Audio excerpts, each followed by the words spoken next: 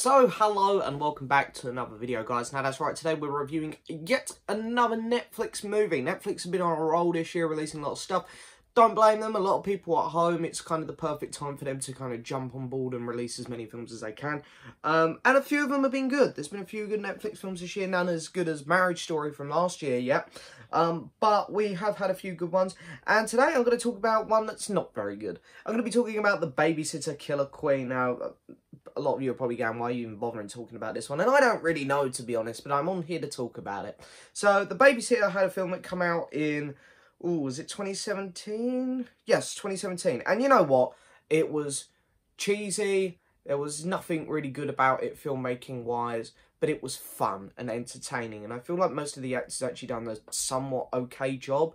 I had a fun time with the first one. It's not a great film by any means, but I thought it was fun enough where I was like, yes, I'll watch the second one of those. Why not?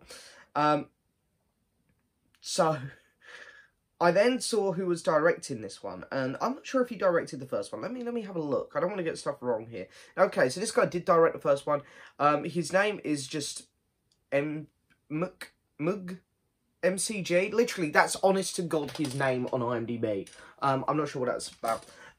So this guy has directed some utter shit. So when I saw that he was directing this, I didn't get my hopes up. So he has, for a start, he directed Rim of the World, which was bloody awful. And he also directed Terminator Salvation. So I didn't have hopes here. And here he has delivered. Is it his worst film? I don't know. Rim of the World was pretty terrible. It's not as, but it's worse than Terminator, that's for sure. But this is like awful filmmaking.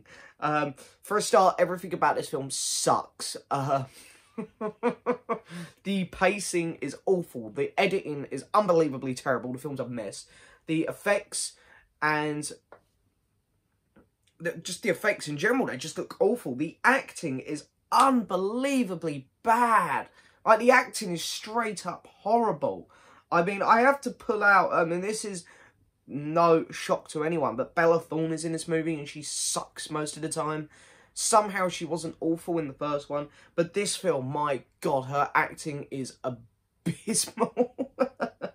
The lead actor is doing a terrible job in this one. Terrible.